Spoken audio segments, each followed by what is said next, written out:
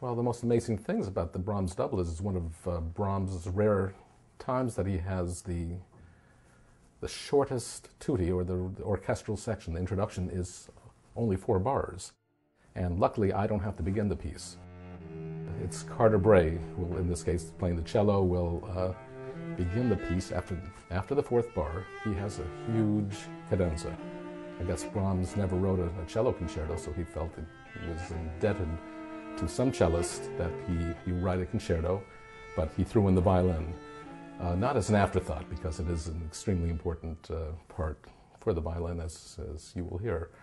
But the fact that he has the first cadenza all by himself after 4 bars of a very big sounding introduction, very orchestral, very symphonic, and then he's all alone with chords and rhapsodic and cadenza-like. And then I come in after a short 4-bar interlude after he's finished with my cadenza.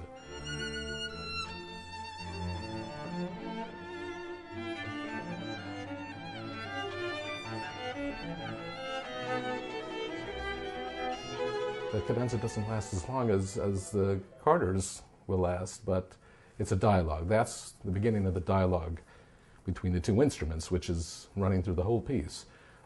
Significant about the second movement, the slow movement, is that we play in unison, 1 octave apart, for most of the introduction to that, for the solo introduction, and which is very unusual writing.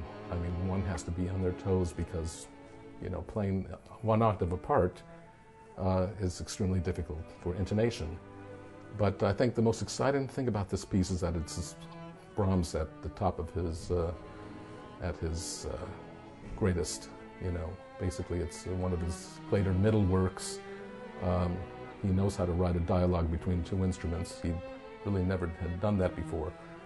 It's an extremely hard medium to write for, cello and violin, to give everybody equal time, and he's managed to do it, and in such a beautiful way. I believe the second movement has been used.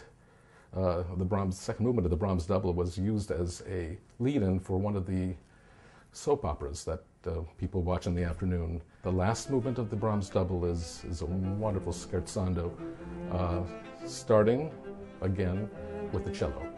He seems to favor the cello to start the statement, to make the initial statement, except for the second movement. But then the violin takes over in a very much higher register, of course. And then the dialogue, it's just like he states something, I state it, or I answer him. It's a constant dialogue between the 2 instruments, and masterfully done by Brahms, and hopefully well done by us.